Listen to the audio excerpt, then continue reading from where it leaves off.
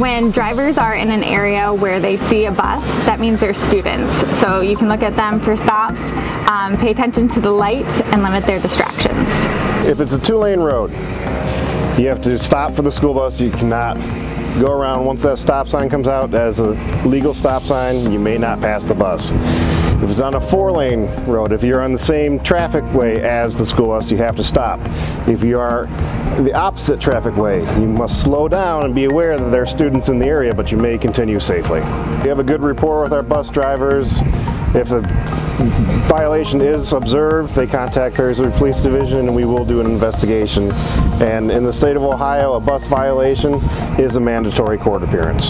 Students should always approach the bus with caution, look both ways, especially when crossing, but also entering the bus, because it's very common to have drivers come up the right side. Now, even though you have curbside pickup and drop-offs, we try to limit the crossing. You still want to proceed with caution. For teen drivers, put down your phone, both hands on the wheel, and pay attention to the road and your surroundings. The number one fatality rate amongst teens is motor vehicle accidents. So anything we can do to prevent that, we will. Reduce distractions, that includes cell phones, that includes Starbucks, that includes your friend in the back seat, that's backseat driving.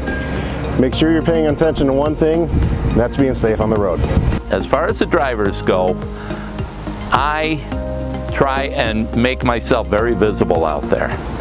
I want the drivers to see me. I want them to know that it's the time of day when kids are going to be crossing the streets and that they've got to take a little bit of extra care. Pay attention to the flashing lights. It's 20 miles an hour, not 35. The students, I want them to be aware that the safest place to cross is where the crossing guard is. Don't cross a block down because you won't have to get off your bike over there.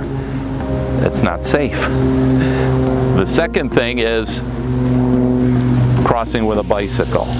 Please walk your bikes across the street. The same thing with the walkers. You have to look left, right, left before you cross. A lot of times vehicles don't see you. A lot of times people don't see you. Safety first.